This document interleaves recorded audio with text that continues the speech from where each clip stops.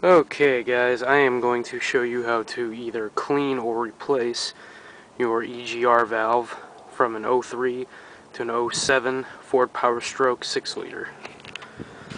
First, you gotta locate the EGR valve, which is right to the left of your oil filter, which is right there. There's two bolts on the left and right side, 5/16. I already have mine pre-loosened just for time's sake. First thing you want to do is unhook the plug. Just a little tab plug. Just pops right off. Move that over to the side. And then you loosen your two bolts and get a crow's foot and pry it right out. I'll show you how to do that in a second. Okay, with your two bolts removed, you want to get a small crow's foot. You don't want to use a flathead screwdriver because it might damage the rings. But just take your crow's foot, find a good place where you can anchor it, and gently pry up. And it should just pop right out. Okay, now it's loose.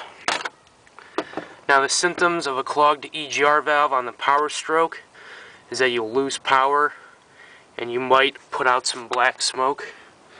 Now a lot of people won't clean them anymore, they'll just replace them, but it's easier to clean them. I did mine last year and it looks like it needs it again. Basically all you want to do is just get a soft toothbrush, a little soap and water. You don't want to use anything corrosive because it'll damage these rings. But once you clean it off, inspect the rings. Make sure they're not cracked or broke or warped. Replace them and put them back in.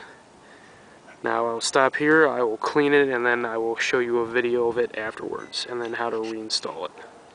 Okay, after about 10 minutes in the sink, she's all cleaned out. You have your inlet on top and your outlet on top, or on the bottom. You just want to clean them out, make sure there's no carbon or soot in there. You know, visually inspect your rings, make sure they're not cracked. You know, just inspect the valve, you know, make sure there's no cracks, anything like that around the casing or on top by the plug. Once you do that, dry it off, and then you're ready to reinstall. Okay, our EGR valve is back in place, right to the bottom left of the oil filter. You want to make sure that your plug cap is towards the oil filter. You just reinstall the bolts, tighten them back down, and plug your plug back in, and you are good to go. Thanks for watching.